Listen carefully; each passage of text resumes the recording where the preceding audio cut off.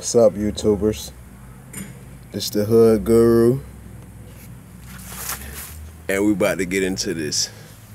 Now, the reason for this video is to show you that the Ankh has nothing to do with the female vagina, and that's actually a misconception and miseducation. And that's the whole purpose of this video, because all these so-called scholars are out here who are just simply regurgitating other people's material, haven't actually sat down and digested the material that they read and actually asked for divine intervention to actually come and help them understand what they're actually reading to unlock that information in their DNA, aka also known as the Ashcan records. Now, since I brought up DNA directly ties into the Ankh, which ties into the brain, because based on your thoughts actually manipulate your DNA. Now, the Ankh, the acronym of the Ankh, which is ANKH, actually deals with a set of 4 times 2, which is 4 sets of gods, 4 pairs of gods, both male and female, making it a total of 8, which is called the Ogdod. Now, the explanation of this is when they come into explaining what the Ogdod is, they state that you have Aman, his consort Amanet or Amnet. The second pair is Nun and Nunet, his consort. The third pair is he and his consort Hahet, and the 4th pair is Kut and his consort Koket. And it's basically these 4 pair represent primordial mass and its opposite, heat and its opposite, infinity and its opposite, darkness and its opposite. So, with that being said, being that it represents the DNA, you can understand how primordial mass, DNA being the primordial mass, actually creating the physical body that you have currently, as well as heat and its opposite, being that your body actually generates heat and controls temperature. Infinity and its opposite, your cells continue to produce infinite and limit as well. Darkness and its opposite, your inside and its outside. Your brain is on your inside. It never sees the light of day, but you still interpret light through the signals which is sent through your eyes. Now, with that being said, we're going to go back to the picture which I had before.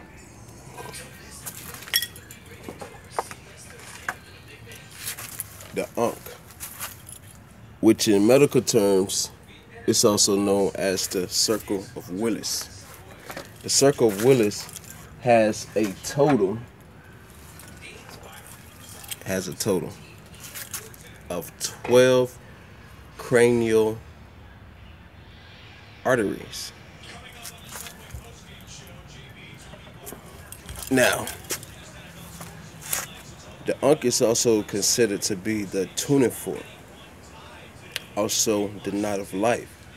Now, if anything happens to any of these 12 cranial arteries, any clogs, what that results in is in a heart attack or a stroke. But let's go over what these cranial nerves actually do or represent.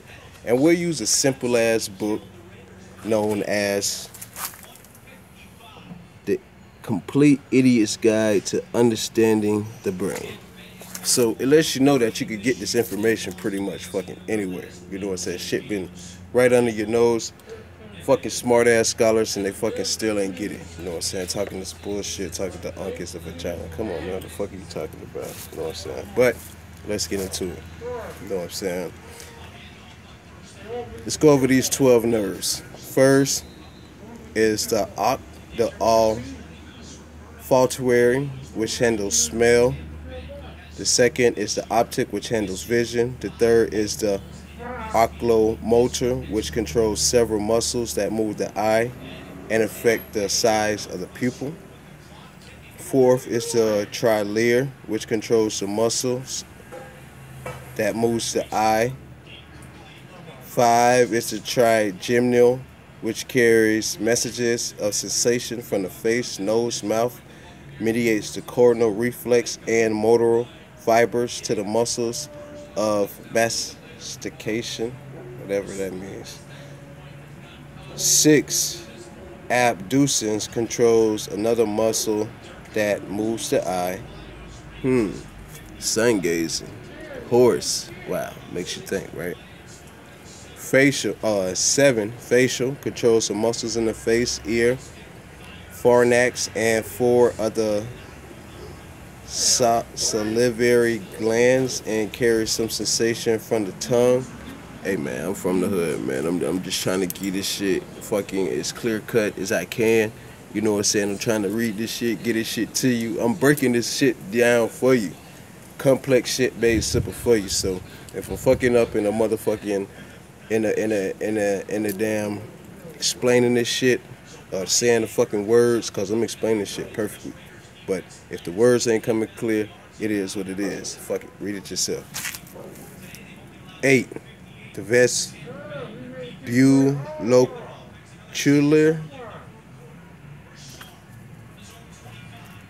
auditory deals with balance and hearing. Deals with balance and hearing. Can't hear me. Can't feel me. Oh, okay. I'm just checking. Okay. Back to the script. 9. Glossopharyngeal carries sensation from part of the tongue and controls some muscles involved in swallowing and the pharynx. Yep. 10. The vagus controls heartbeat, breathing muscles, and kidney functions. Did you get that? Okay. I'm just checking, making sure we're still on the same page. Excuse me. Let me whip my whistle right quick.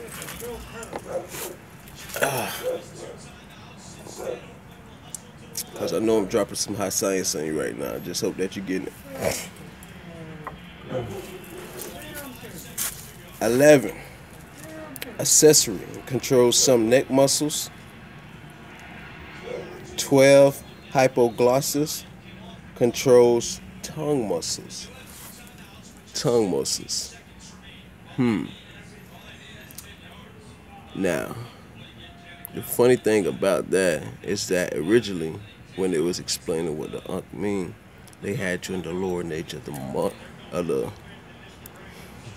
I get so emotional when talking about this. They had you talking about the vagina and had you all down there in the vagina.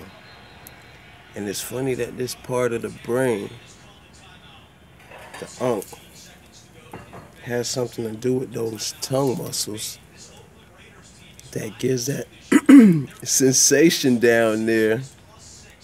That stimulation is directly connected with the mind. So, with that being said, once again, the Ankh is related to the vagina, but it is not the vagina. It deals with the brain and the 12 arteries of the brain.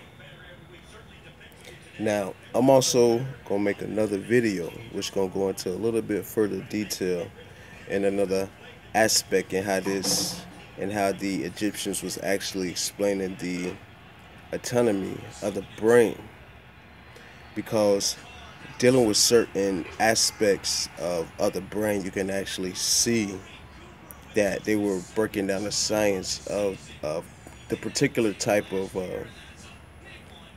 DNA type of genotype of the God gene in regards to this aspect. But once again, remember that the Ankh deals with the brain. It's also known as the knot of life, and it's a tuning fork.